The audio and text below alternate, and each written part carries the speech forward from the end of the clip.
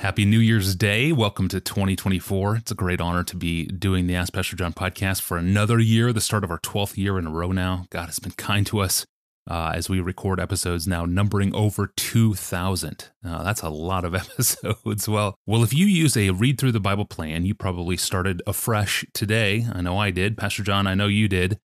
We've been talking a lot about Bible reading on the podcast. We recently looked at how you, Pastor John, study the Bible on a given topic. That was ABJ episode number 1998, so practical. And then we saw how even the grammar of the Bible intends for us to have a practical, emotional, intellectual, behavioral effect on our lives today. Another super practical Bible reading tool that you gave us in ABJ 2002. And then we looked at why a daily Bible reading habit is essential for our spiritual growth. That was episode 2003.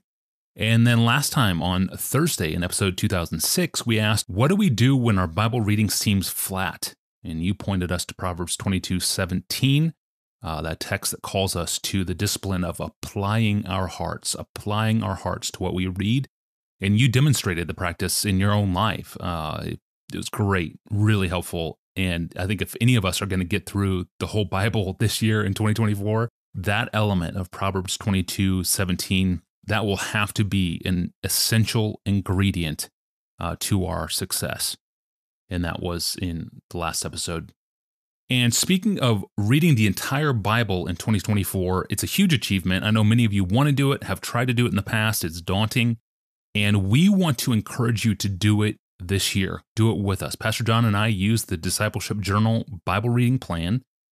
We've talked about that several times on the podcast. That's what we're going to be using again in 2024. But it's been recently renamed. It's now called the Navigator's Bible Reading Plan. So keep that in mind. The Navigator's Bible Reading Plan is what we're going to be using. And you can download it online, and I'll mention how in the outro as well. But for now, in this New Year's Day episode, Pastor John, exhort us to do this task and motivate us to read our entire Bible in 2024. Explain why you use it, this specific plan, and perhaps end the episode with a prayer that God would bless our resolve and use it to draw us closer to Him in the process. On this first day of the year, Tony and I want to invite you to join us in reading through the whole Bible this year using the Navigator's Bible Reading Plan.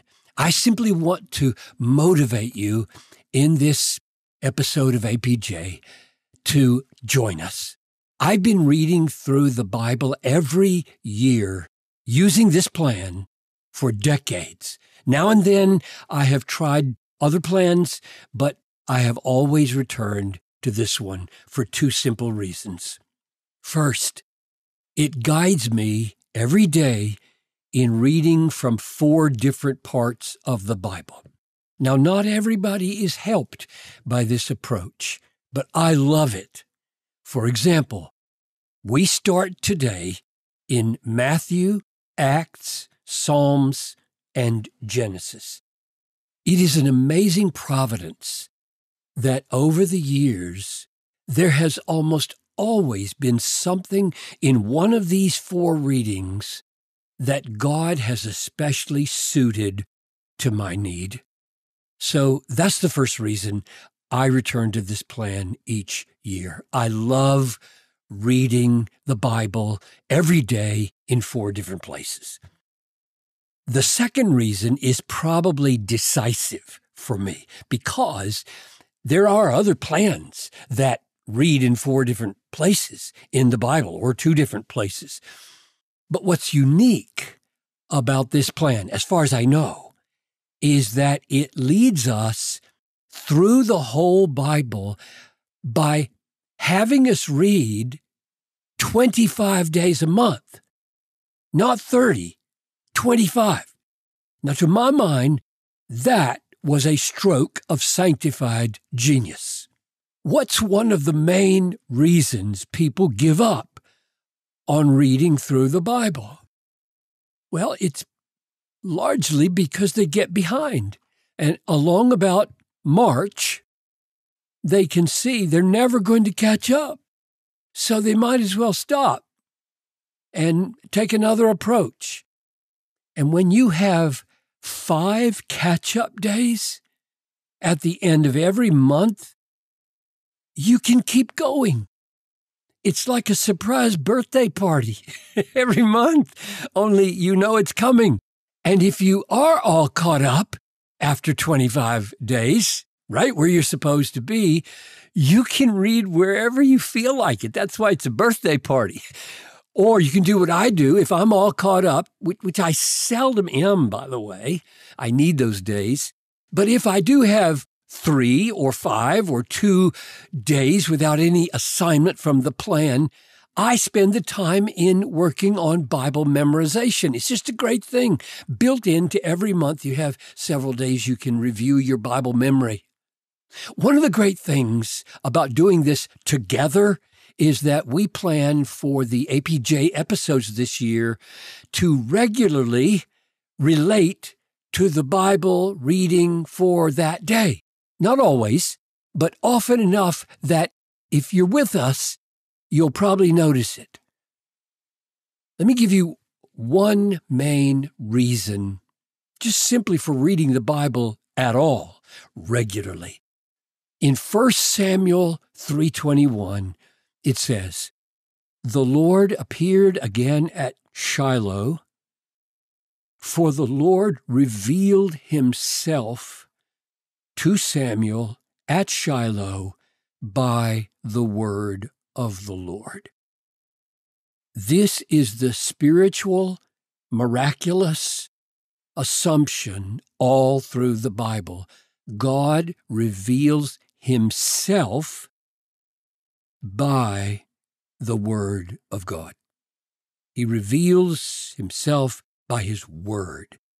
We hear God in his word. We see the nature of God in his word. We taste the goodness of God in his word. We enjoy God in his word. We fellowship with Christ in his word. Paul says in 1 Corinthians 1:9, God has called Christians into the fellowship of his Son. Now, if that reality, fellowship with the Son of God, if that reality is strange to you and you don't know what you would point to in your life as fellowshipping with the risen Christ, this is where it happens. It happens as you read and meditate on and pray over and respond to his word. And we would love for you to join us in it. So let me pray that God would help us with this resolve in the new year. Father, Paul prayed for the Thessalonians what I now pray for our friends through Ask Pastor John. Namely, I ask you, Father, that you would fulfill every resolve for good in this new year, every work of faith by your power, so that the name of our Lord Jesus would be glorified in us as we read and obey and fulfill those resolves. Grant that we would have resolves to read the Bible this year. Grant faith to trust you for that. Grant fulfillment of that resolve by your power, and grant that Jesus would get the glory because it's his power that fulfilled the resolve. Starting right now, would you incline the hearts of your people to your word? Bend our desires, Father, to the Bible and not to money or entertainment.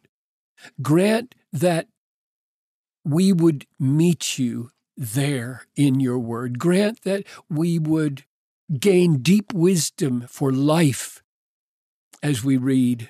Grant that we would all, those listening and Tony and I, grant that we would all gain gospel hope and strength for holiness and for radical love and for risk-taking in holy ways in this year's obedience. Grant that the eyes of our heart would be open to see glorious, beautiful, wonderful things in your word. Grant that we would understand what we see rightly. Grant that we would feel appropriate spiritual affections of what we see over what we have understood. Unite our hearts so that as we read, we're not distracted and fragmented in all the ways that can happen. Guard us from Satan, who plucks the word out of the minds like birds snatching seed off a path. Oh, may every word find good soil this year. And every day, may there be some good measure of fresh satisfaction in our hearts as we read. We believe, Father, that you are glorified in us when we are satisfied in you. So for your glory and for our joy, we pray that you would cause us to taste and see that you are good as we read. We love your word, Lord. We thank you for your word. It is our life, because without it, we would not know you. Help us to meet you in your word, all of your word, through this year. I pray in Jesus' name. Amen. Amen. Thank you, Pastor John. Father, bend our desires to the Bible and not to money or to entertainment in 2024. It's a huge prayer, but our eternal trajectory rides on this. Thank you, Pastor John. So with that, consider yourself invited. Read the Bible with us in 2024 by downloading the Navigator's Bible Reading Plan. You can download it online and print it out. It's a PDF. That's what I've done. I've got it right in front of me. You can just Google it, the Navigator's Bible Reading Plan. Download it, print it. Today's Bible reading includes Matthew 1, verses 1 to 17, Acts 1, 1 to 11, Psalm 1, and Genesis 1 and 2. If you want to make sure you're on the same page as us. And as Pastor John mentioned, throughout the upcoming year, specific episodes of this podcast will coincide with that day's Bible reading. The episodes will be edifying, I think, even if you don't read the Bible along with us, but especially so if you do. We're going to come across a number of Bible reading challenges that will be met in the text with the episode that day. We'll see how it goes. Well, God is ultimately faithful, and God is ultimately faithful to God. God is faithful to God, and that's the best news in the world for his children. We'll find out why on Thursday. I'm your host, Tony Reinke. Happy Bible reading. We'll see you next time.